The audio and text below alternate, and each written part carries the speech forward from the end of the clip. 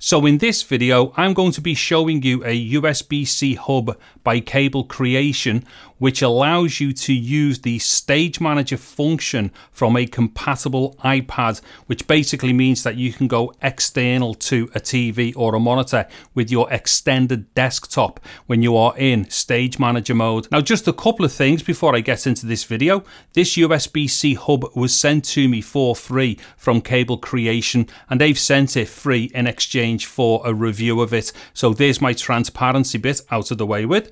Also, there are a lot more functions that this hub will do beyond what I will show within this video. I need to keep this video as short as I can and just focused on one thing, and that is using the HDMI function of this USB-C hub to extend the iPad to an external monitor using Stage Manager. However, in the future I will do another video about this hub as part of like a general desktop setup with my iPad Pros and stuff, and in that one I will go into a lot more detail about this hub. Actually, one last thing here, my iPad Pro is connected to a magnetic desktop stand by a company called Lulu Look. As you can see here, it just connects obviously magnetically because it's a magnetic desktop stand, but it allows you to do like massive angles on it and stuff like that. Also, you can change the orientation and what have you. This is an absolute must for anybody who uses an iPad Pro at a tabletop and stuff like that. I will actually do a video dedicated to this thing soon. So just before we have a close-up look at the hub, what we are looking at here is the box and the packaging and stuff and what comes with it. So as we can see here, it comes with some bespoke packaging. It also comes with a carry pouch as well.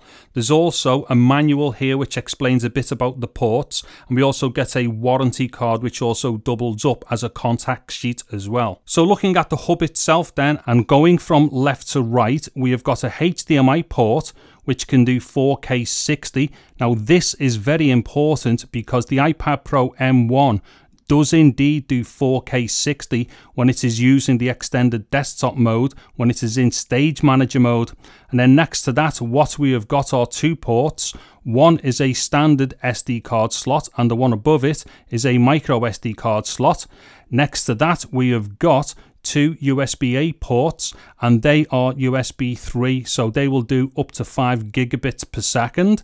Next to that, we have got a USB-C port, and that is for powering. So what we would do there is plug our iPad Pro or any iPad that's compatible. We would plug its power cable into there, and basically the unit here will take about 5 watts of power, but it will pass through up to 100 watts. So basically you're not really going to lose that much when you've got your iPad Pro or whatever is connected to it when it is on charge. And then onto this end of the USB-C hub, and we have a gigabit Ethernet port, and this is absolutely fantastic if you've got access to an Ethernet system and maybe you're just not close enough to a wireless system in order to get a good signal for your iPad Pro. In this instance, this will actually go up to a gigabit, so this is awesome. Now the other long edge of the hub here has absolutely nothing on it. And then finally onto the other end of the USB-C hub, and we have a fixed cable which is about 8 inches long, and this is a USB-C cable. So the end of this cable has got a USB connector on it which plugs directly into the iPad Pro. Now just before I get into showing you some HDMI captures of the second screen, as we can see here from this very dodgy angle, I have now got the iPad connected to the external monitor using the Cable Creation hub. Now I don't know if we can notice here, but just there, that is the receiver for a keyboard and a mouse as well. Now that is absolutely necessary so that we can go into the Stage Manager mode. However, right now, just something to point out here, we are in mirrored mode, and as we should be able to see at the top and the bottom of the actual monitor, we've got black bars here.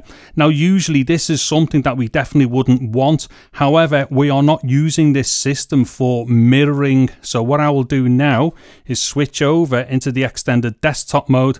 So what I'm going to do is go to settings, and then if I come down to display and brightness, as you can see here, it actually lists my monitor. So it says there LG Ultra HD.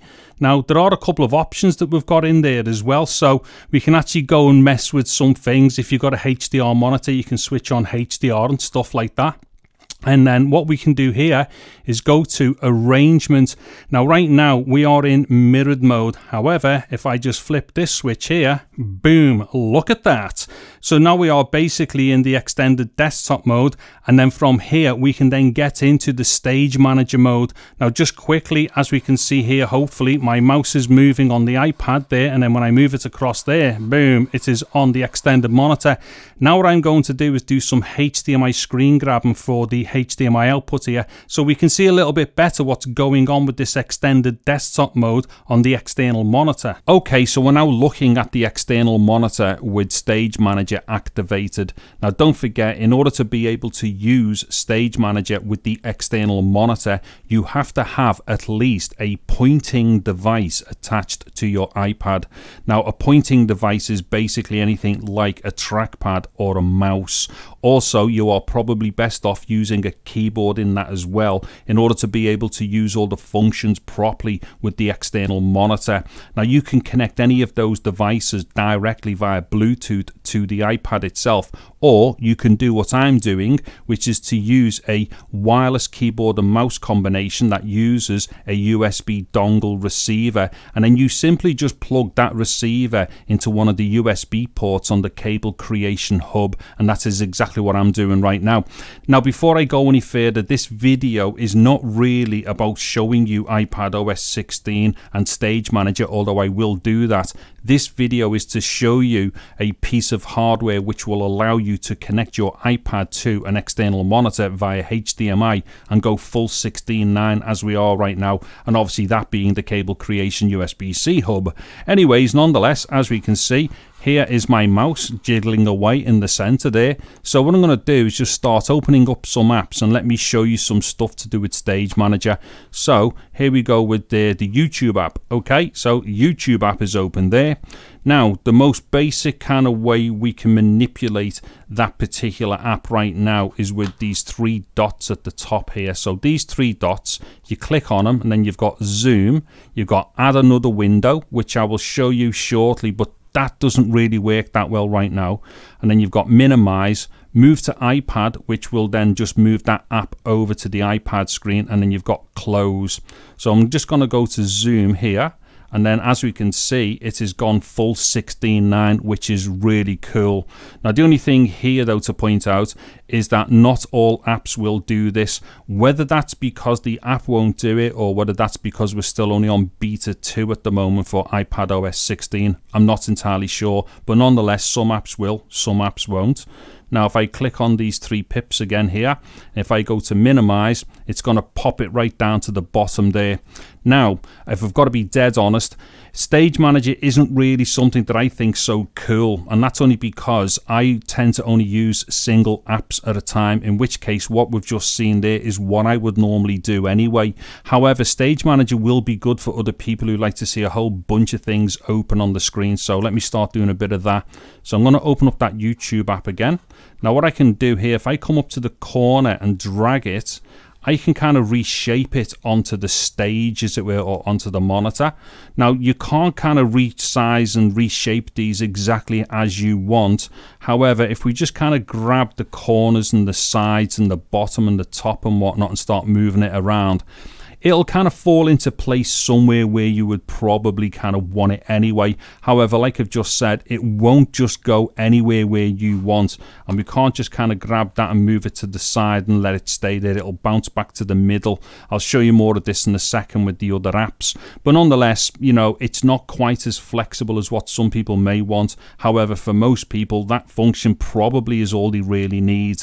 Okay, so what I'm going to start doing now is opening up more apps. So let me open up, let's see, the App Store here.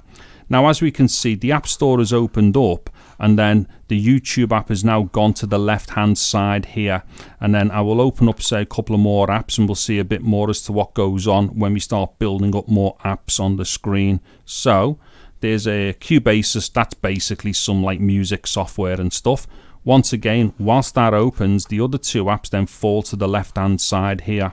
Now here's something that doesn't resize. So if I go to the three pip things at the top there, click on them, and if I do zoom, it's only zoomed in slightly. It doesn't go to the full 16:9.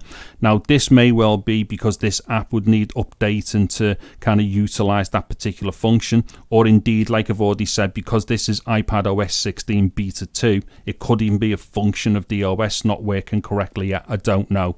Anyways, what I'm going to do is if I click on the pips up there, then if I do minimize, that drops to the bottom there, and then we lose the side. I don't know what's going on there because the other apps don't tend to do that. That might be just a one-off with this app, but I'll open it up nonetheless again like that. Now what I'm going to do is come back down to the bottom and let me just open up Safari there. So now with the 4 apps open, we can start moving stuff around on the screen and kind of grouping things into what I probably think is what Stage Manager is really designed for. So what we can do here, if we click on the 3 pips, and if we go here and say add another window, if I click on that, then if we come down to the bottom here, and I'll just pick one of the apps that was already open.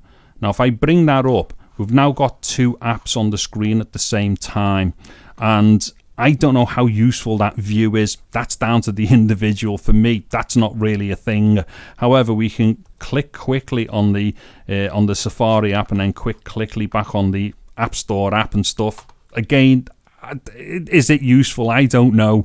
Anyway, but what we can do now, if we start reshaping these apps, as in if I grab the corner of the browser here, hold on, that didn't work. Wait there. If I grab the corner of the browser and then drag it across here, as we can see, we've now got 2 apps open at the same time, and like they're not overlapping and stuff.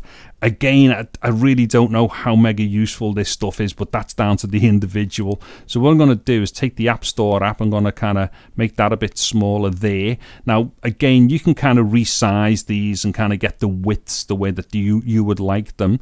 But now what I'm going to do is open up the YouTube app there. Now, as you've seen there, when I opened up the YouTube app, those 2 apps that were already on the screen have kind of like being grouped together. So when I open any one of those, it opens up the pair of them because they've been paired up as a group. Now what I can do is add, say, a 3rd app to that. Now if I grab the YouTube app, instead of just clicking on it, if I just hold and click the app with the mouse left button and then drag it over, I can then just drop that onto the screen. So as we've seen there, we've got that option where we click on the pips and go add another screen or add another window, or we just do what we've just done there, which is to drag the app over and then drop it into place. And once again, from here, we can start kind of like doing stuff like resizing and things like that. Once again, and I'm sorry to sound like a broken record, I just don't know how useful this all is to a lot of people. It most certainly isn't to me, because I like to see one app on the screen as big as possible. However, I do appreciate that these things will mean something to other people and not me. Anyways, now if I come over to this app and drag that to the stage and drop it in, boom, it doesn't go full vertical. Now that might be something to do with the app or the OS, I don't know, but if I try to drag it from the bottom, it's not going to move, and it's moved but it's not resized. And then if I drag it from the side here, it won't do anything. Now there's a fair chance the reason why that is because the app knows that you need to see all of these things on the app at the same time in order for the app to function. So if I was to kind of move some of that stuff, the UI of the app wouldn't be showing all the options. Maybe that's the reason why you can't constrain the way that you want to do with that. But nonetheless, right now we have got 4 apps on the screen at the same time and stuff. Again, as to how useful that is, I don't know. That is up to the individual and whatnot. But all I've done here is just to give you a bit of a rough guide as to, you know, what iPadOS 16 and Stage Manager is doing right now on Beta 2. But don't forget, the main point of this video is to show you a piece of hardware which allows you to do all this stuff on your external screen in full 16:9. And that piece of hardware, once again, is the Cable Creation USB-C hub.